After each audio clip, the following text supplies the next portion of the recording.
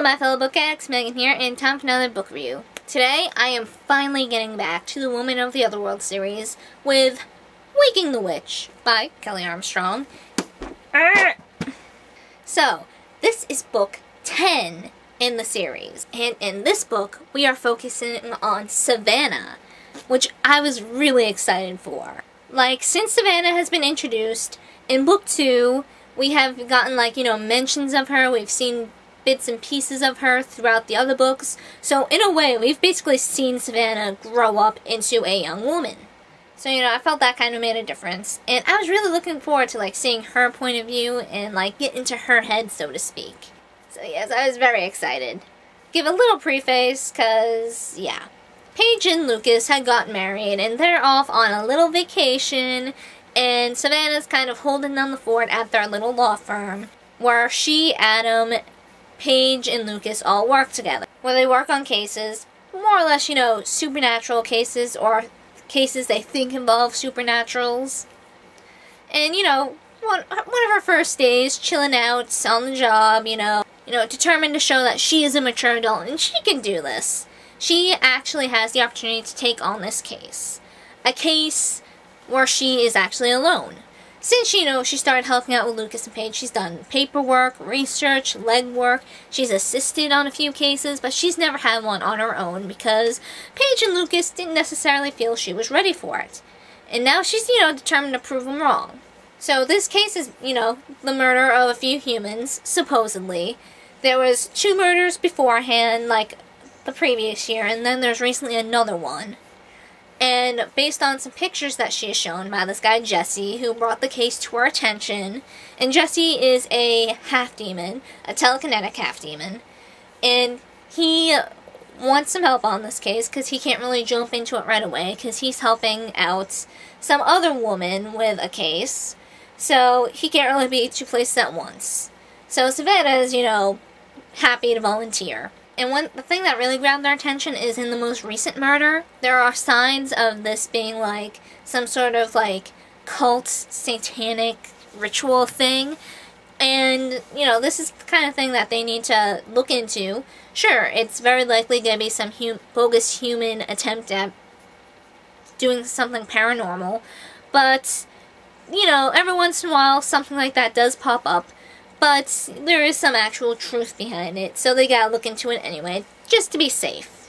And another thing that really sets this town apart is it's this tiny, tiny little thing, and not really a lot of crime there, or not a lot of serious crime, especially murder. So, it's something that's really out of the blue. So yeah, Savannah goes down, she lets Adam know what's up, and he's gonna join her later on. So basically, this whole book is her trying to solve these murders and prove that she is a capable young woman and can handle her own cases.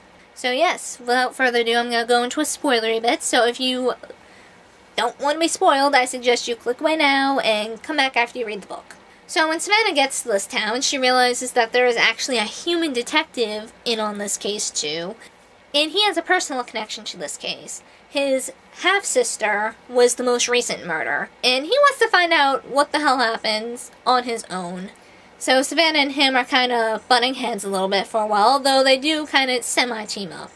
Jesse's periodically checking up on Savannah, and makes a few appearances to help her out too. And a simple, case, if you can call it simple, quickly becomes complicated.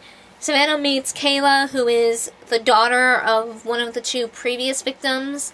The 2 women who were murdered the year before were best friends, and they weren't in the best crowd. And a lot of people assumed that it was Kayla's mother, whose name is Ginny, by the way. They feel that it was her boyfriend, who is this big hotshot in town, this wealthy kid who thinks he's untouchable. And that's who the police chief thinks did it too. They just don't have the proof to pin it on him. So he's prime suspect number 1. Prime suspect number 2 is this old guy. He set up this kind of weird commune thing near town, and, a lot of townspeople are kind of creeped out and gossip about him because he's this old guy, and most of the people who live at this commune are young girls who have issues and are trying to get help. So you got Savannah doing a lot of poking around. The wife of prime suspect number 1, Cody, is freaked out at Savannah. Is totally freaked out because, oh my god, here's these 2 detective people trying to pin this crime on her husband. Not that she really gives a crap about her husband, she just cares about her status. And, you know, her children, who are all daughters. We actually find out that she is a witch. And things get intense really fast. The human detective, Michael, who has been helping out with Savannah, he actually gets murdered during this investigation, and whoever murdered him tries to pin it on her, actually, though she's quickly, you know, proven innocence, because there's evidence proving that. And Savannah takes this blow pretty hard, because she was actually starting to like this guy. But she pushes on, she needs to finish this case, and yet another death happens. The witch, Tiffany, she supposedly kills herself. It screams setup to Adam, who is there, as well as Savannah. It just doesn't seem to fit. So, you know, there's another murder, and eventually Savannah gets enough pieces to put together what happened. Like, who killed Brandy and Tiffany. She's not quite sure who killed Claire, who is this third girl, though she does piece it together. She pieces together that Kayla's grandmother, Paula, is the one who killed Ginny and her friend Brandy. It was totally by accident. Apparently, Cody wanted to break things off with Ginny because he used the excuse because she has a kid. And yes, Cody is that much of a douchebag. He is married, yet he has this trashy girlfriend on the side. But no, and Brandy wanted Ginny and Cody to still be together because Cody provided them with booze and drugs. Booze and alcohol, the same thing, Megan. And, you know, without that, like, constant supply, you know, they're miserable. So she was trying to talk Ginny into basically killing Kayla and staging it to look like some creepy pedophile did it. Paula finds out, and one of the girls had a gun, and she was trying to wrestle the gun away from her so, you know, she could keep Kayla safe. And in the struggle, the gun went off and killed both of the girls. So Paula freaks the hell out, and she calls the guy up in the commune, who we actually find out even is Ginny's biological father. And he helps, you know, set things up to make it look like it was some crazy murderer in Paula. And when Savannah finds this out, she, you know, confronts Paula to, you know, get the details. And, you know, she's like, I'm not gonna turn you in. That's not my case. My case is to find out who killed Claire Kennedy. That and Savannah knows if she squeals on Paula, she's gonna be, you know, arrested, and poor Kayla is gonna be taken away and put into the system. So that's one mystery solved.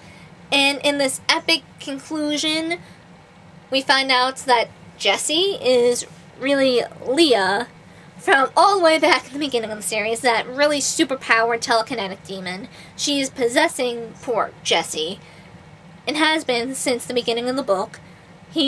She staged Claire Kennedy's death to kind of get Savannah's interest and to get her to this little town, because apparently she wanted to use Savannah as leverage against Eve, because when Leah died, she was locked away in this nasty little hell dimension. She managed to bust free, and now Eve is after her. She doesn't like this. She wants to, you know, stay alive. So she's planning to use Savannah as leverage to keep her freedom.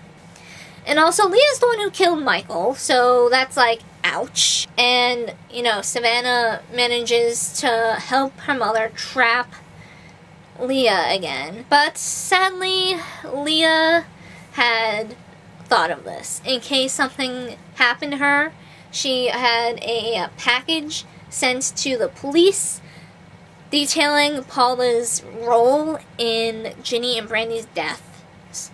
So basically what Savannah was trying to avoid happened. Paula is arrested and poor Kayla is taken away. And she's eaten up by guilt by this. Like, really eaten up.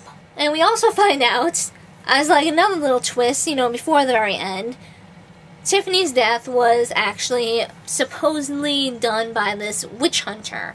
You know, witch hunters are a thing of myths in this world, but turns out they're not. There's some truth to it, and a witch hunter killed Tiffany and is now after Savannah. Which, you know, wouldn't be too bad because she's a super powerful spellcaster, but in her grief, at the end of the book, Savannah kind of makes a little plea.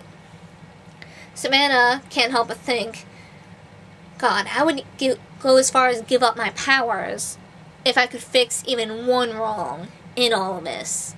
Because, you know, if she didn't come to this little town, so many deaths would have been avoided. Michael's, Tiffany, well, Tiffany's probably not so much, but Cody died, a poor police officer, security guard died, a homeless guy died, Kayla and Paula were separated. So much stuff happened because she was brought there, because she showed up there. And there's only one of these things that she can really fix, and that's reuniting Paula and Kayla. And she basically is like, God, if I can even fix that one thing, that one little thing, I would give up my powers. And, you know, it looks like some higher being took her up on that offer, and, you know, she fell asleep and took a nap, and when she tried to use her spells when she woke up, she couldn't. Her magic was completely gone. So I have a feeling the next book is going to involve a lot more of that. And, like, why she lost her powers, how she lost her powers, if she didn't lose them in vain or not. And things are going to get really intense. The next two books, the last two books in this series, not including, you know, novellas and all that. So, you know, things are going to get, whoa, that's not full. Things are going to get really, really intense, and I am so freaking excited for it. So yes, I love this installment. This was awesome, and I totally look forward to reading Spellbound next. So yeah, that's really it for this book review, and I hope to see you guys next time. Keep on reading, my fellow book addicts. Keep on reading.